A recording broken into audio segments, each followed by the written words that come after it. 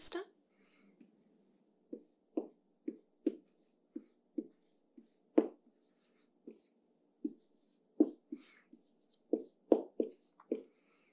So, when you think of the skeletal system, what do you think of?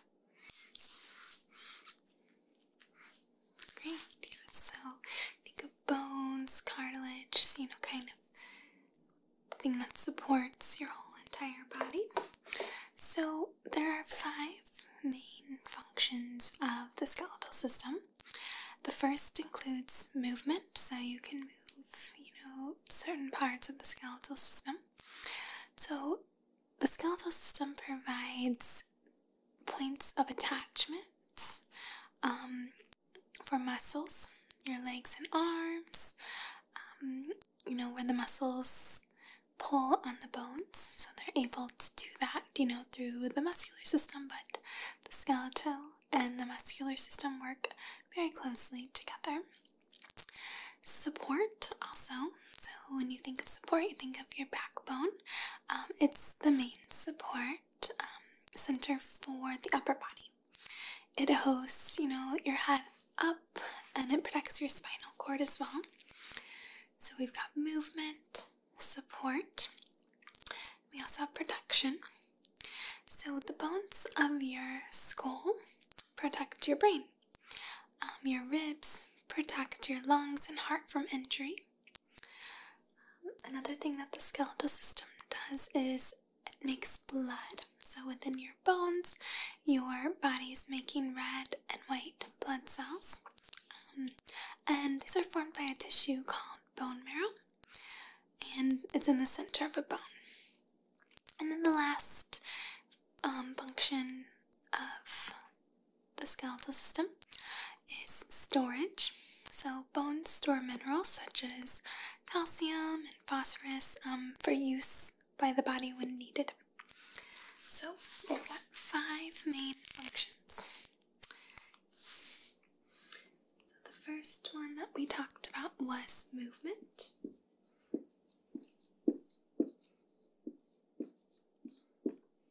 The second function of the skeletal system that we talked about was support.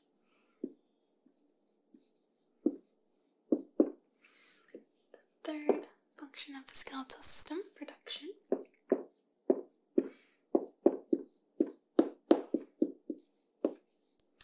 The fourth makes blood cells.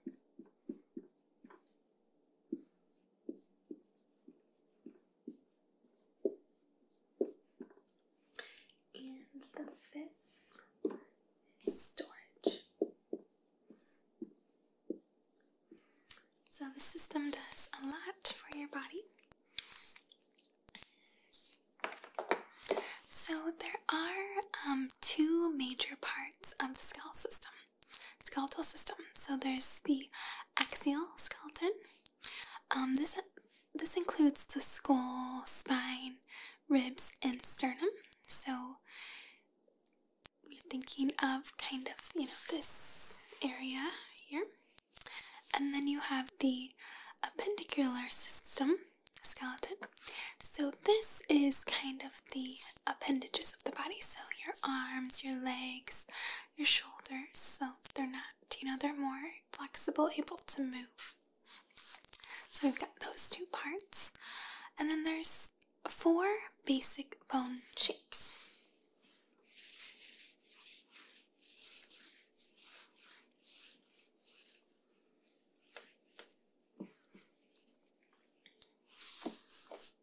And the 4 basic bone shapes, the first bone shape is long bones.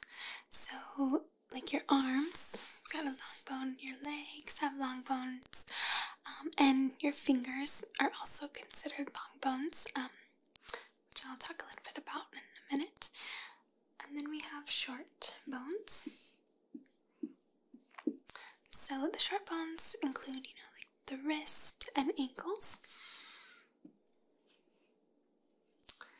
So we have long, we have short, we also have flat bones. So flat would be like your skull and your sternum.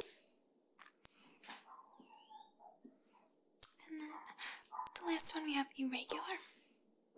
So I think of like your spine. So we've got long, short, flat, and irregular are the main types.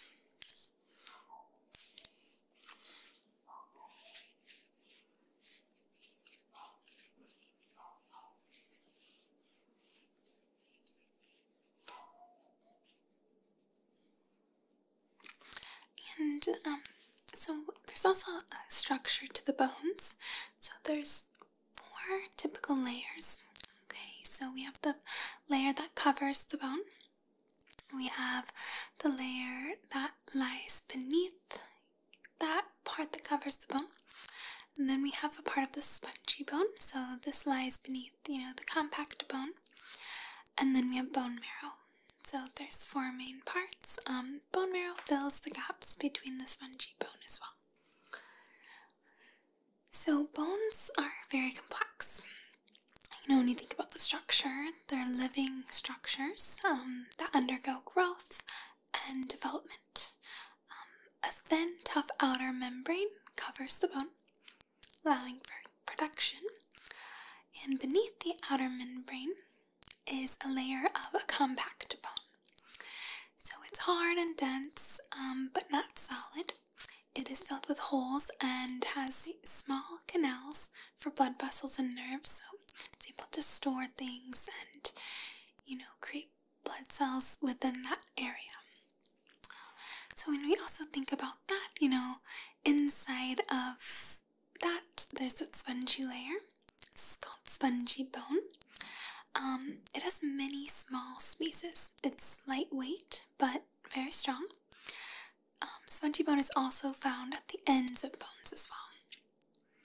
So in the spaces of many bones, you have a soft connective tissue, and this is called marrow. There's 2 types of marrow. So there's red and yellow. So red marrow is going to produce the body's blood cells. Yellow marrow stores fat that can serve as an energy reserve. So within your bones, you've got red and yellow. Red makes the blood cells. Yellow stores the fat that can be used as an energy reserve. So we know that bones are used for protection. So how strong do you think that bones are? Good. So the structure of bones make it both strong and lightweight. 20% of an adult's body weight is bone. Bone is made up of 2 minerals. Do you know what they are? Calcium and phosphorus. Good. So how do you think that bones develop? So as an infant, most of your skeleton is cartilage. So if you think of your nose, that flexible area there, that's cartilage. It's a strong, flexible tissue. So over time, the cartilage is replaced by solid bone, usually completed by the time you stop growing.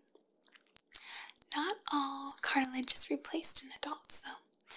Many joints contain cartilage, protecting the ends of bones. Also, your ears have cartilage, and your nose is cartilage as well. So now we're just going to talk about some of the bones and where they're located on your body. So the first one we're going to talk about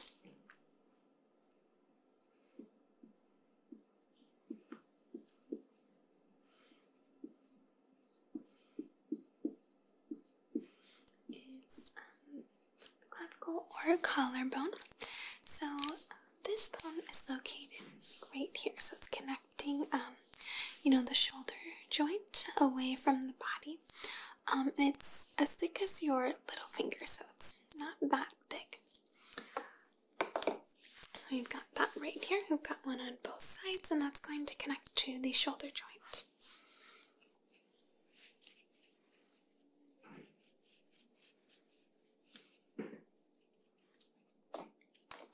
So the next bone that we're going to talk about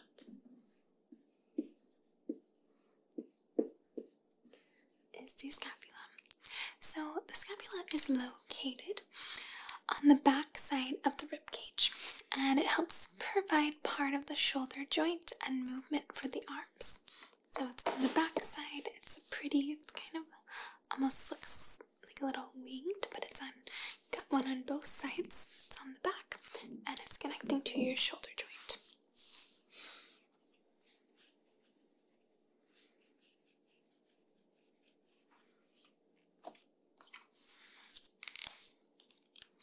So the next type of bone we're going to talk about is the spinal cord.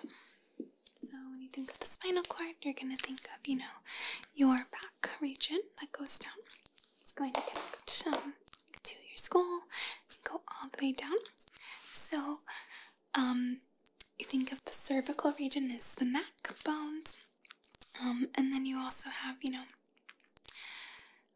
what attaches to the neck bones, and then the lower part of the back as well. So it's got three main parts.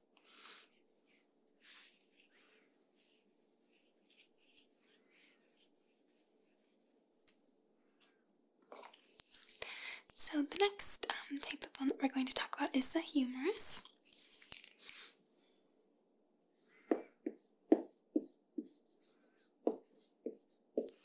And the humerus is the upper arm bone. So it's also going to connect, with that shoulder joint and the scapula. So it's a longer bone. It's right there. And you also, call it the upper arm bone, the humerus.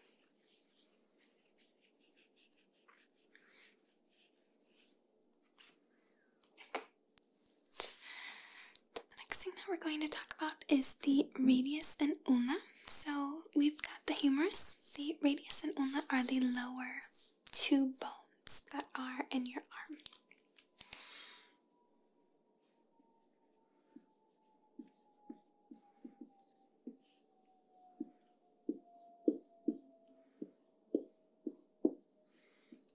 So we've got these two, and they're going to connect to the humerus.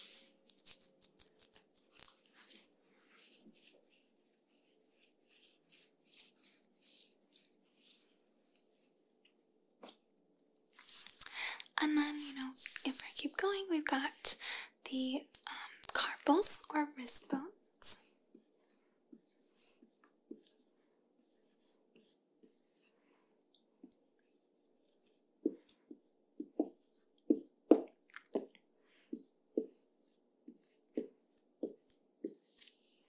So obviously, this area, it's connecting to your hand, and then also the radius and ulna.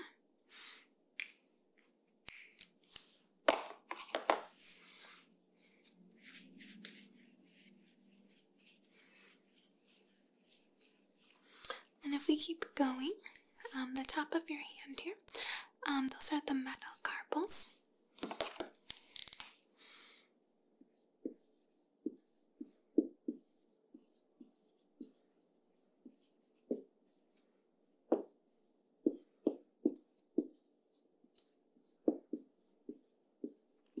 So you can see, it's 5 main bones here that are connecting to the carpals or the wrist joint. And if we keep it going, we've got the little fingers part, or the phalanges.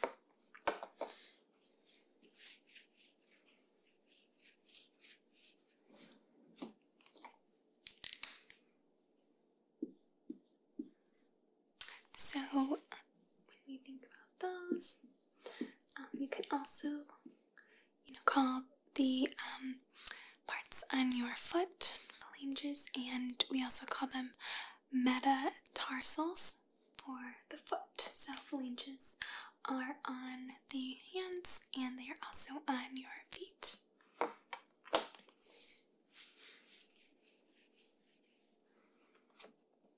Great.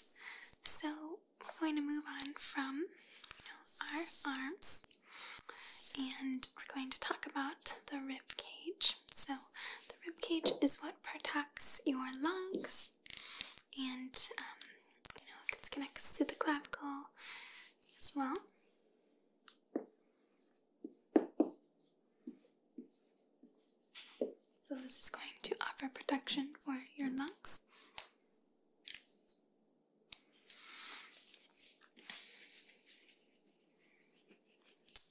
have the sternum. So you've got your ribs here, and then in between the ribs you've got your sternum. It's kind of just, that bone that connects all of the rib cages.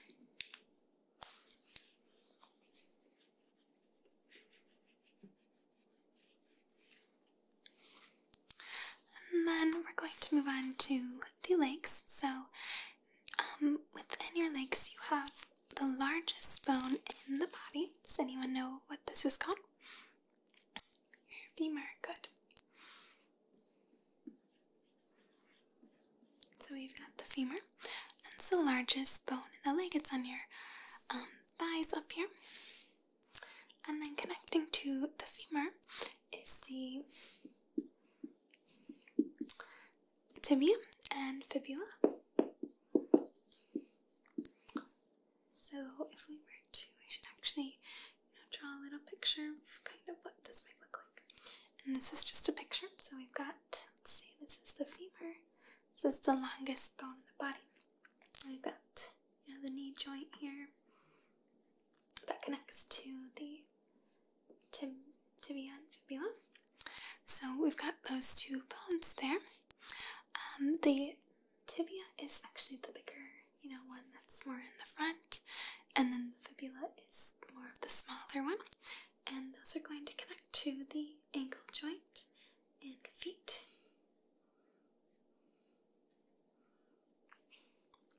So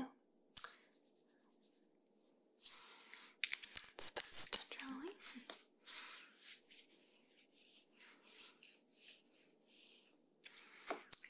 And then, so connecting to the tibia and fibula, we've got the tarsals. So it's kind of, where the ankle bone connects, and all of the bones. Your feet actually have a lot of different bones. So, if you end up injuring something, it's got other things to support it, but some of the bones are able to support better than others. But there are a lot of bones in your feet. I don't remember the exact number, but there are a lot. So again, you've got the metatarsals, which are the part that goes before kind of your toes. The toes are called phalanges.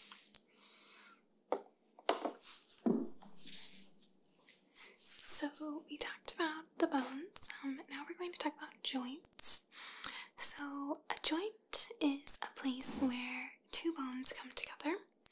Joints allow the bones to move in different ways. So with that being, there's two types of joints. There's immovable and movable. So immovable joints would be things like the skull. So it's a joint that allows little or no movement. And then movable joints are, joints that are able to move. So they allow the body to move in a wide range of movements. Bones in movable joints are held together by strong connective tissues called ligaments. And ligaments just connect bones to bones. And there are four types of movable joints. So the first type of movable joint is the ball and socket joint. So kind of thinking about, the shoulder. You've got a little ball there in the scapula, and then your humerus connects to that. So you've got the socket and then the ball.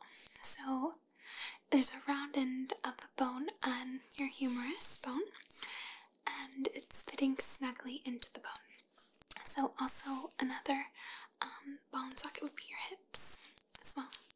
So these are the types of joints that allow for the greatest amount of movement. So you're allowed to swing your arm freely in a circle because of this type of joint. A hinge joint is the next kind of joint we're going to talk about. So it's movement in one direction. So think about your elbow and also your knee. It's hinged like a door. It allows forward and backward movement. So your elbow and your knees are the examples of that. And then a pivot joint. So a pivot joint is a bone resting on top of another bone, permitting free movement. So like your wrists, your ankles, and your neck. It's allowing one bone to rotate around another. So it allows your head to turn, but there's no, ball and socket, and it's not a hinge. You're able to move it different directions. And then a gliding joint. So think of kind of like your ankle, your knuckles, your wrist. It's allowing a bone to slide over another. So it's allowed, you're allowed to bend and flex as well as make limited side-to-side motions as well. Yeah, that is all that I have for today's lesson on the skeletal system. I hope that you enjoyed